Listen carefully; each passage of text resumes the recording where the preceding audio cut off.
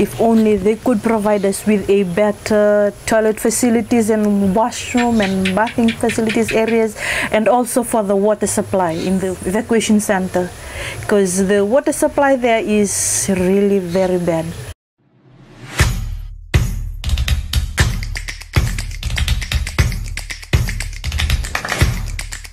Navango Taufa Dominika, namaramani romni nuku na tikino na weni.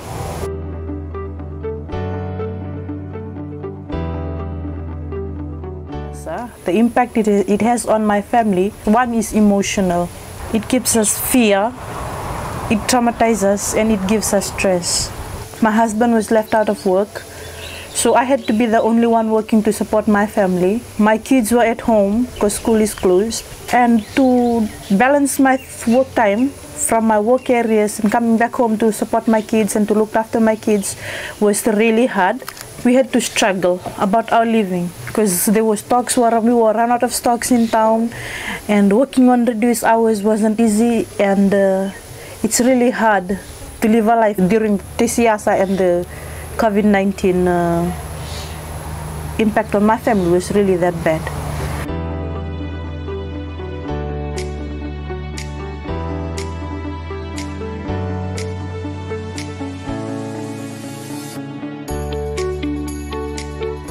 There were food rations distributed to us, but it just lasted for a week.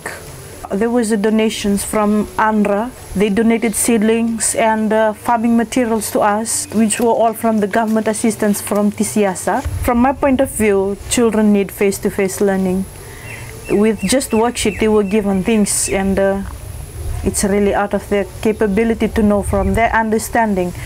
Like from my experience, I had a son who's in class 3. When his general subject worksheet came, he has to learn things about geothermal energy, solar energy. Those kind of things, class 3 learning is really hard if you just learn it like on worksheet. But if he has face-to-face learning, he can be capable of it. One big recommendation I would recommend now. We had a hall in the village, but most of the time we were using the school, the primary schools, as an evacuation center.